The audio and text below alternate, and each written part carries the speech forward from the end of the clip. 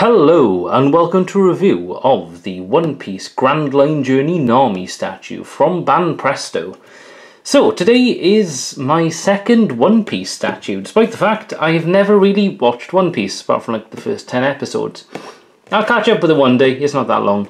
But today we have a statue, of course, of the One Piece crew. I think that's their name, right? Correct me in the comments if and when I get all of these things wrong.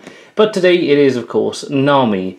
So I have never got any statues from the Grandline Journey one. I got a Portgas the Ace one a while ago, but that was from a different series. I don't even know if the scales.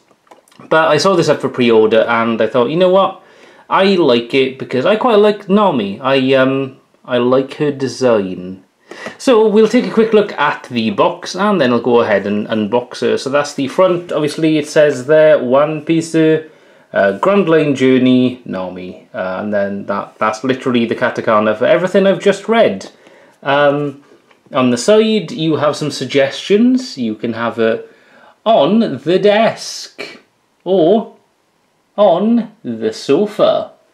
So those are some those are some suggestions. This is a close-up, if you will, and that's kind of a full-on view. Now I am curious. I think she comes to this table. I'm kind of hoping, because otherwise it's going to be awkward to display her. And that's the top there, and it gives you all the info from One Piece. It's obviously those people, I can't remember their name now, I'm blanking on it. Jaya, of course, are the like subsidiary or whatever, and that's the legal stuff. Anyway, I'm going to go ahead and open this box now and take her out and then assemble her and then show you guys. So, BRB. Okay, here she is. So I've unboxed her, and honestly the assembly is really easy. We'll kind of go through that in a second for the stand thing.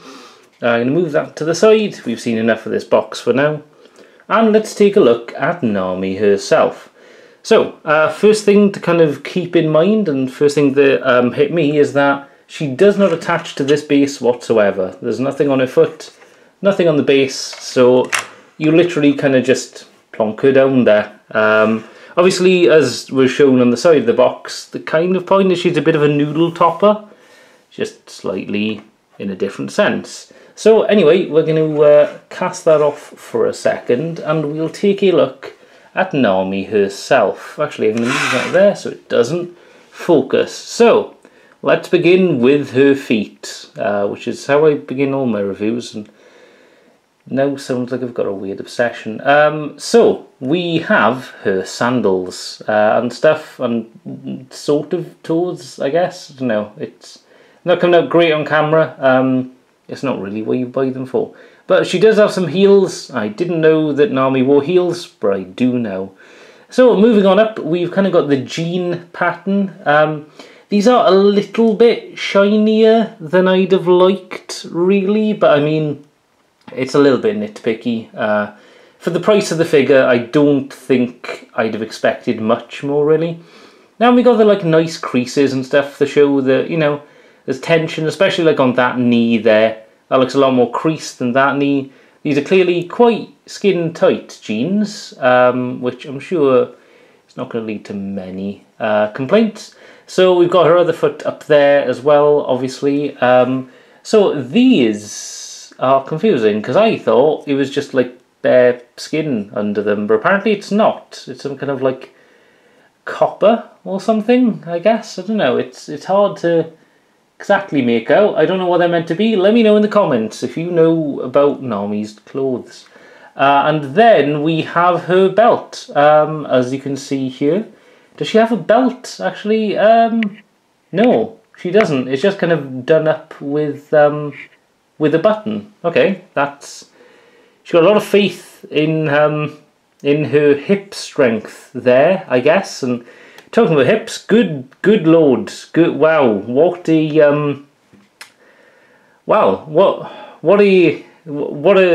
ratio. I'm sort of stumbling for words here.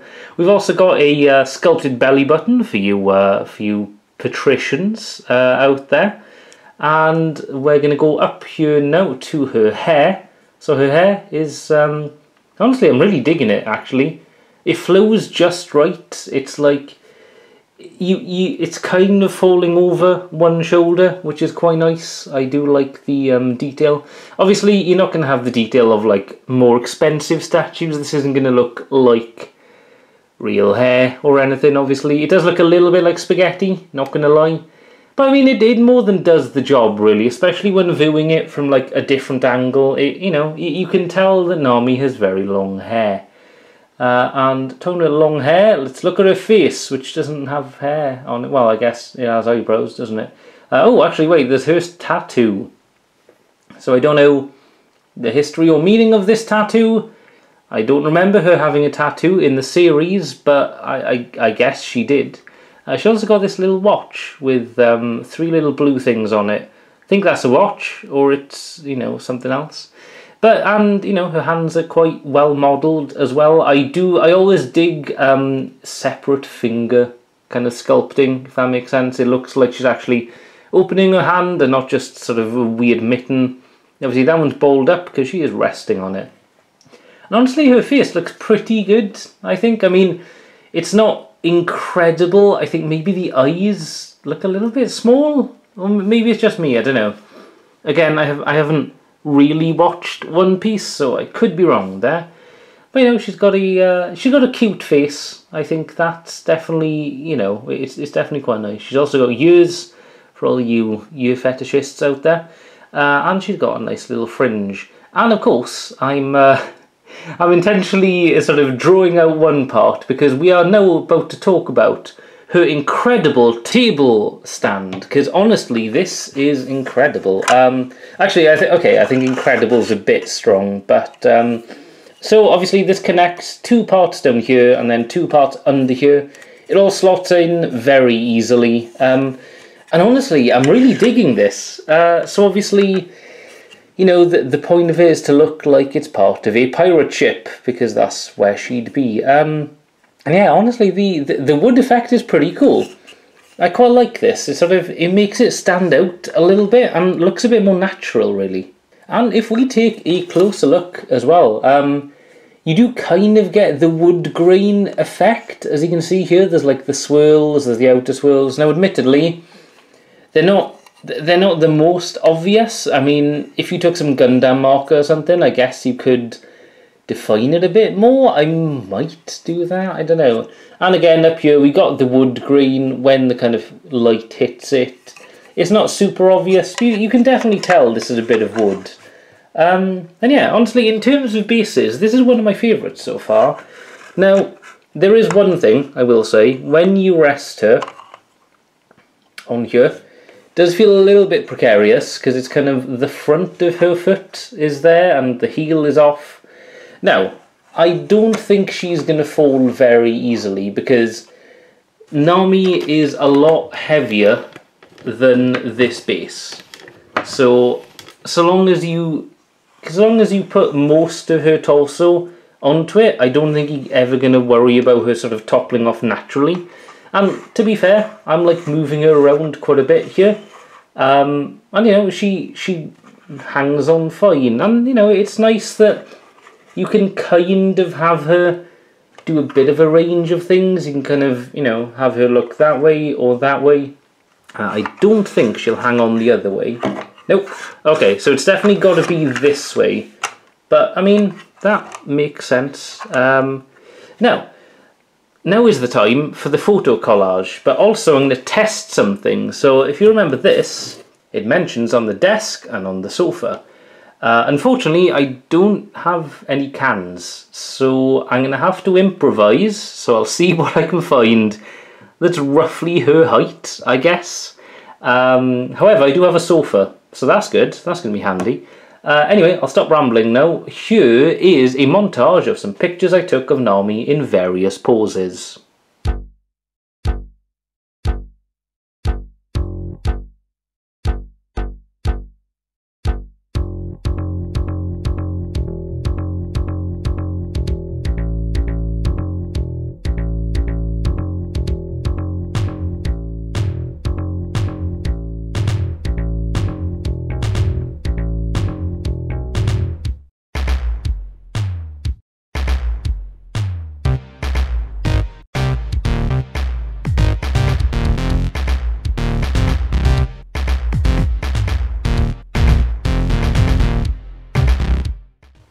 Alright, we are back. I hope you enjoyed those pictures. So it turns out my sofas are too big. She's tiny. There's no way she'd peek over the side of a sofa. But I did find a few things that you could put her on. So as it turns out, as I said at the start of this video, she's a pretty good noodle topper. I think if you have a regular pot of ramen, she'd easily fit on top of that. I don't know, maybe I'd chuck her on a pot of ramen if I was cooking it. I mean, it's not going to damage her particularly, I guess, and it's not a particularly expensive figure anyway. Kind of bought it a little bit for the meme, just so I could hang her on loads of different stuff. A stack of DVDs, a stack of manga. I don't know, the possibilities are endless. But it is time now to wrap up my opinion on this. So, this figure was a little bit cheaper than most prize figures, really, coming in at maybe £20, but I think just under, so that's about $25–30 US. And to be honest, I'd say she's well worth it. I, obviously, am quite a fan of Nami's design, so I'm happy to have a statue. Now, this is far from the first Nami statue, there's dozens by now. But I don't know, none of them really kind of grabbed me in terms of poses and stuff. They're always either pretty standard or kind of out there. Whereas this is like, oh, I like how sort of casual it is. It stands out from other statues. And the fact it's kind of a dangly kind of one. Now, I know there is a Nico Robin one as well that goes with it. It's also got like the wooden stand. I think she's like leaning against it or something. I'm not as crazy on Nico's design. Maybe if and when I watch or read One Piece, maybe I'll like her better. But for now, I'm just happy with Nami. I think this is a great little statue. It doesn't take up a lot of room as well. You could just put this anywhere, really. And yeah, overall, I think if you're a fan of Nami or you're a fan of, interestingly developed anime girls with red hair, which is peak anime girl, then I think you can't really go wrong for your money here. She's versatile, and as I say, I can't see her falling off this very easily, but if that is the case before this video goes up, I'll let you guys know. And talking of that, let me know if you have this, or do you have the Nico Robin? What's she like? Is she just as good? Is it worth me getting her as well? Or do you have other Nami statues? I think there are some pretty cool ones out there. There's some quite expensive ones. And there's some kind of cheaper prize figures. But, for now, this is probably going to be the last One Piece statue. There's not many of the characters I love the design of enough that I'd buy a statue of them without really having watched the show. But that could change in the future. So yeah, that about wraps it up. I will leave a playlist in this corner for my other statue reviews. I'll leave a random YouTube video down here, and that's it, really. Thank you guys very much for sitting through all of this. I will be doing some more statue and figure reviews very shortly, so keep an eye out for that. And until next time, goodbye.